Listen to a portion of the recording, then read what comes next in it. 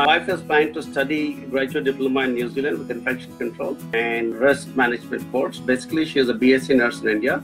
Can you please explain her options in New Zealand? May not be a problem with your wife's course selection and your wife's visa as such, but they're suggesting that there might be an issue with your spouse work visa because of the past issue you had, the ETS certificate issue you had.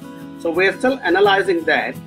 And I remember I had a long chat with one of my senior managers a couple of days ago, and I went through all the documents that you guys sent us.